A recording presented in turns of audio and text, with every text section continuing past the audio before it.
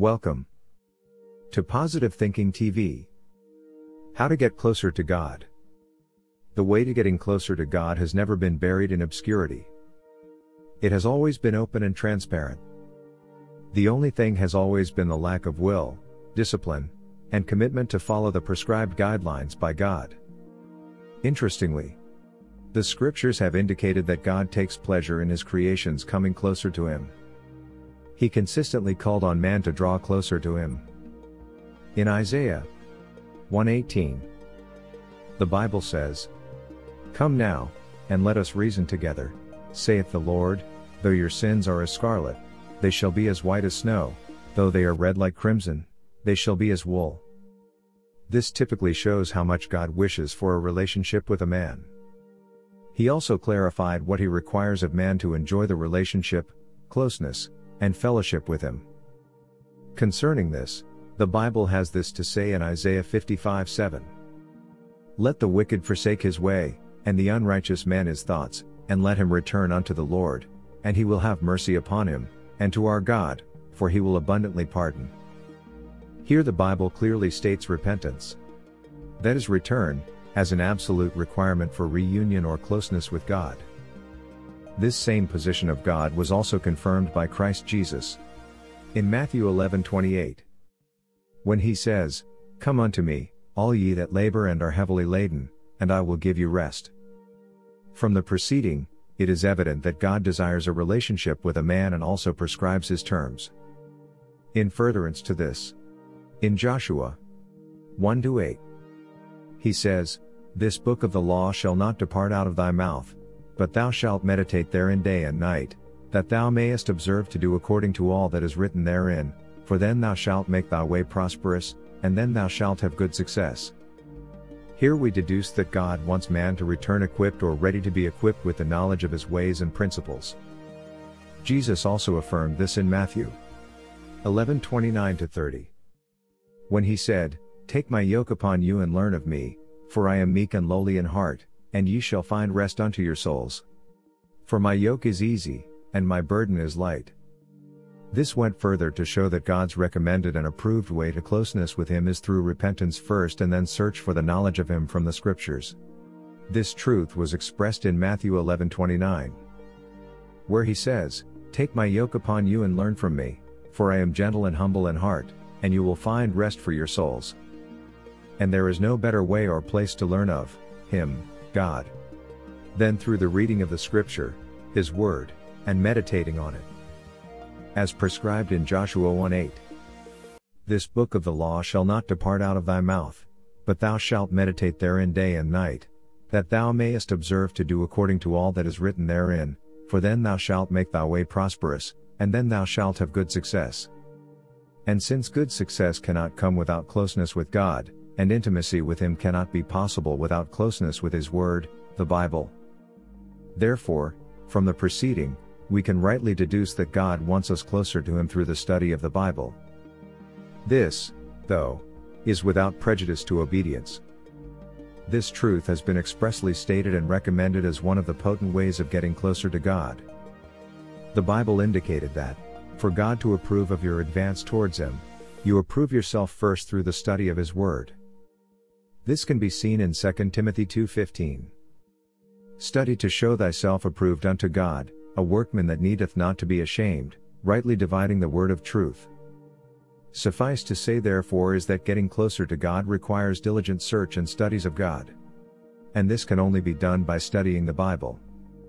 We also need to understand that it is not every study of the Word that can yield the desired outcome.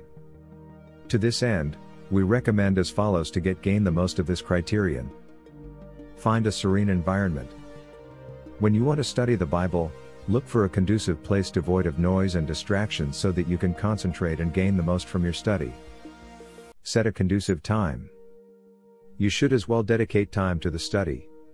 Have an objective for the study in your mind, purpose in your heart, your intention of the study, which should be knowing God's personality, plans, promises, and of course requirements for attaining closeness or relationship with Him. Study with faith. Study it with an open mind and absolute faith in the Word. You may also consider using the following to enhance your understanding and appreciation of the books. Different translations of the Bible. This is to help you check out and compare for a more accurate understanding of the Bible. Bible commentaries. This is to help you check theological explanations to certain chapters or verses that you may not have thoroughly understood. Biro and notebook to make notes. Marker to mark important places relevant to your search. Bible concordance and reference for understanding and for references of other verses of the same or similar idea or thought. You may also use the following pattern to study. You can choose to study it book after book, character by character, chronologically, or book by book. Meditation. Meditation is very crucial in getting closer to God. Reading the Bible cannot profit you much without meditating on what you read. During the meditation, God, through His Spirit, gives more inspiration on what has been read. To meditate is to give thought to what you have read, to reflect and imagine it with your mind's eyes. Obedient and humility. Obedience is highly elevated above anything that can engender a relationship between God and man. Where obedience is absent, other factors become of no use. Obedience validates every other factor that can get man closer to God. Scriptures validated this truth in several places. For example, in 1 Samuel 15:22. And Samuel said, "Hath the Lord as great delight in burnt offerings and sacrifices, as in obeying the voice of the Lord? Behold, to obey is better than sacrifice, and to hearken than the fat of rams." This means that, in doing business with God, God places the highest premium on obedience before any other things. Jesus validated this position in the course of His teachings when He said in John 14:23-24. Jesus answered and said unto him, "If a man loves me, he will keep my words, and my Father will love him, and we will come unto him, and make our abode with him. He that loveth me not keepeth not my sayings, and the word which ye hear is not mine, but the Father's which sent me." The easiest way to the heart of God and to earn His fellowship is obedience to His word. God, while responding to Solomon's prayers in the 2 Chronicles 7:14, He says, "If my people, which are called by my name, shall humble themselves, and pray, and seek my face, and turn from their wicked ways, then will I hear from heaven, and will forgive their sin, and will heal their land." Here God gives explicitly and unequivocally 4 conditions to getting accepted by Him. Turning from their wicked ways here can be paraphrased to start obeying Him in addition to humbleness at both the heart and disposition. Being humble enough to pray or praying without haughtiness. Seeking for God for guidance through His words and prayers. And turning away from iniquity or what God forbids. Prayer and fasting. Fasting is the act of mortifying the body so that the spirit may become prominent. And you know God is spirit and works through our spirit. So as the flesh goes down, the spirit gains prominence, then our access to God increases or becomes easier. And God requires prayers as a form of relationship. Hymns and other spiritual songs. Hymns and spiritual songs lift the spirit of man to connect with God's Spirit. We saw it with Elisha. In 2 Kings 3:15-16. Where Elisha needed music to connect with the Spirit of God for prophecy. 2 Kings 3:15-16.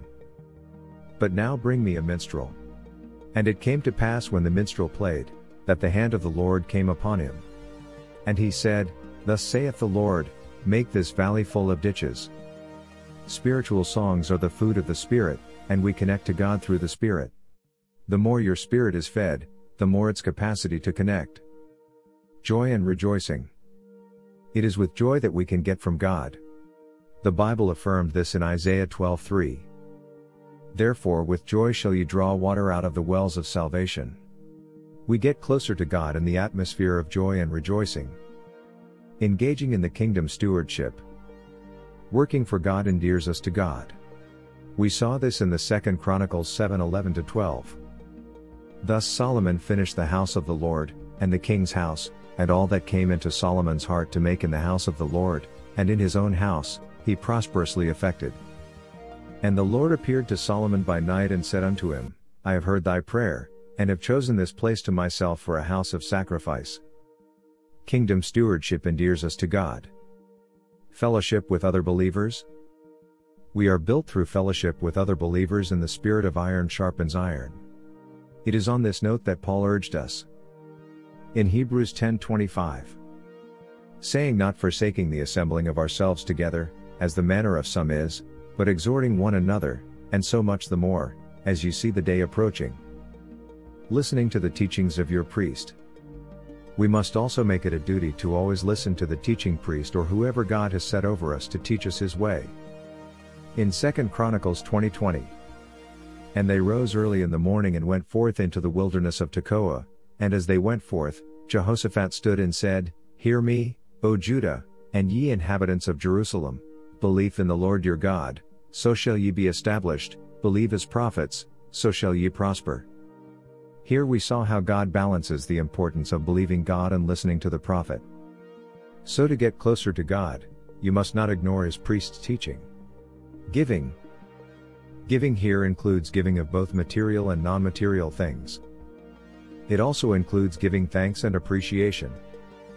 Giving attract the favor of both God and man. King Solomon, through giving, attracted God's attention and supernatural visitation by God at night, and a blank check in 1 Kings 3:4-5. And the king went to Gibeon to sacrifice there, for that was the great high place. 1,000 burnt offerings did Solomon offer upon that altar. In Gibeon, the Lord appeared to Solomon in a dream by night, and God said, Ask what I shall give thee. Giving is a waymaker. In Proverbs 19:6, many will entreat the favor of the prince, and every man is a friend to him that giveth gifts. We appreciate you watching this video till the end. Consider subscribing so that you do not miss out on other exciting videos that we post every Wednesday and Saturday. Click on any of the videos you will see on the screen, carefully handpicked for you to enjoy at the end of this video. We hope you like and derive value from this video. We love you.